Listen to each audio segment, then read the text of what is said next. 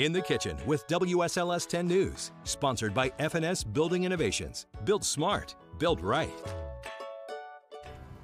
We've got a special treat for you today here in the Outdoor Kitchen and with Carmen George from Hallwood Bakery in the New River Valley. Thanks so much for joining us. Thank you for having me, Rachel.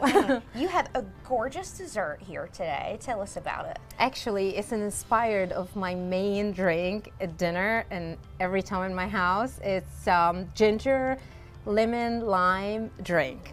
So I made the pie ginger lemon lime drink. First, we ground this in a food processor and make it like a sand. And then we add some melted butter and we coated the ground with the crust. We press the crust all the way to the bottom. And we bake this for 10 minutes in preheated oven for 350. Okay, the filling is 8 egg yolk. We feed it all good. So we get a zest of lemon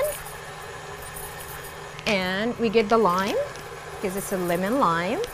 And we put this in here. We mix it all together. And for this, I use condensed milk. That's why I don't use any sugar. So 3 cans of condensed milk. And you mix all together. At this point, you add a little bit of vanilla because you work with the eggs. You mix all together for about like in 1 to 2 minutes. You add half a cup of lemon juice. And of course, because it's lemon and lime, I use half and half. And you mix all together, and I use crystallized ginger to get the flavor because you can use the powder. Yeah. Because you're not gonna go all the way. And you pour this. And you bake this for another 15 minutes, not too long. Okay. And you get it out. It's gonna be a little jiggle in the middle, and don't matter. Just like, refrigerate this for about like 8 to 10 hours before you just like, you release it from the spring pan, and that's it. You enjoy it. You garnish this with the lemon. You garnish this whatever you want. You want to try it? Yeah. Okay. Try this. It looks delicious. You can drink it any time of the year. Who doesn't like lemon? Oh, that looks amazing. I know, right? It's so light, it's so refreshing. It's lemon and lime and ginger.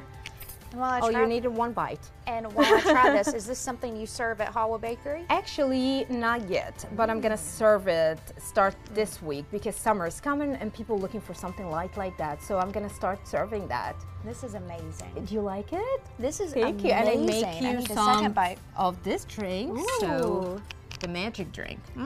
So you try it. And you serve this year round? Yeah. Oh, that's great. It works with the pie, right? Oh, yeah. So you go for the whole theme. That's perfect. This is great for spring, summer. Thank you, Rachel. Thank you so much for sharing this with us. Thank Especially a recipe that's special to you and your family. We'll have more instructions if you want to make this for yourself at WSLS.com.